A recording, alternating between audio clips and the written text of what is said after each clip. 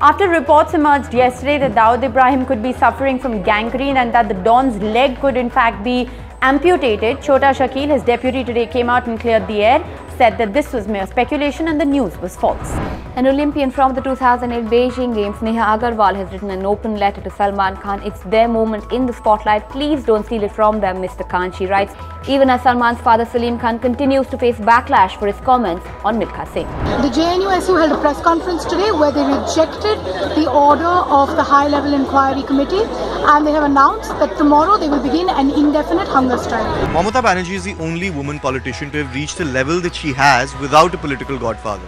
When the Quint spoke to some young women in Kolkata, feminists and activists, they thought the city has become much more unsafe under her rule.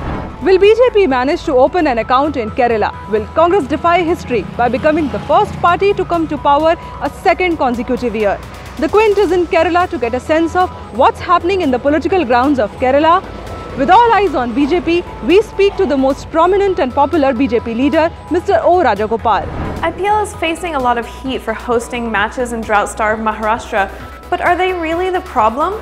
Look at our QWrap on thequint.com to find out more. The latest update on Kangana and Hrithik legal battle is that Hrithik leaked those mails that Kangana had sent, and now it was Kangana's turn, so her team decided to give out a picture of her and Hrithik posing up together 6 years back. And we don't know what's going to happen next, but looks like it's just the beginning and it's just going to get uglier by the day. In the FSA level talks that focused on a range of sticky issues, Pakistan maintained that Kashmir was the core issue, while India conveyed to Pakistan that it could not deny the impact terrorism had had on the bilateral relations between the two countries.